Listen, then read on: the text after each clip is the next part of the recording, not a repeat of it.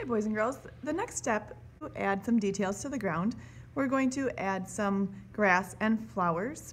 I want you to think about giving the impression that there's flowers and grass growing in the ground, so we're not going to draw flower shapes, we're going to use dots and lines to create flowers and grass. For this, I'm going to use paint, and I have a couple different brushes here, one that's a very pointed brush and the other one that is a small brush.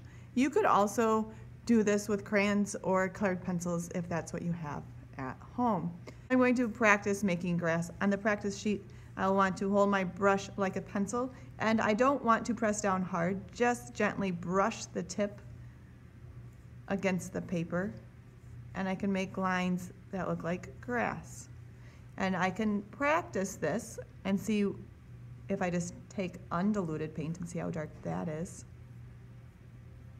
What if I put a little yellow on my brush with green? I can get a mixture. Long pieces of grass for the foreground, short pieces of grass for the background. I could also practice making flowers, which are going to be dots. Again, clean my brush off, dry it off so it's dry, and very carefully just touch the tip of the brush to the paper. Now if I press too hard, I'm going to get a bigger spot, or maybe that would be better for bigger flowers.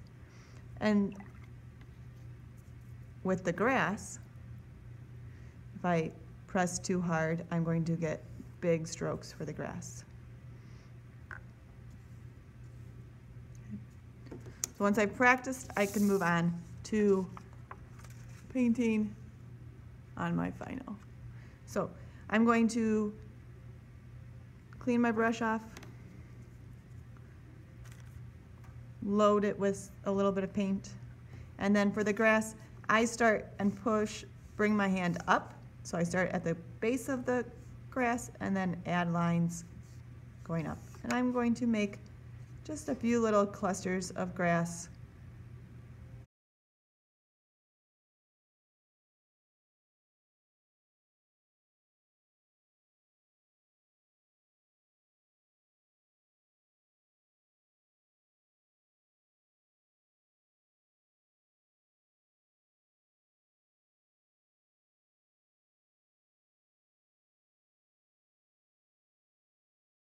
Happy with that grass. You can see I made very organic shapes where the clusters of grass are. I tried to make a variety of them.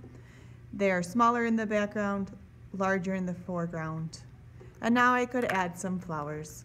So I'm going to use that same brush for the flowers, clean and dry my brush, and then just carefully, and I'm going to start in the foreground because if I accidentally make it too big, then that would be fine in the foreground.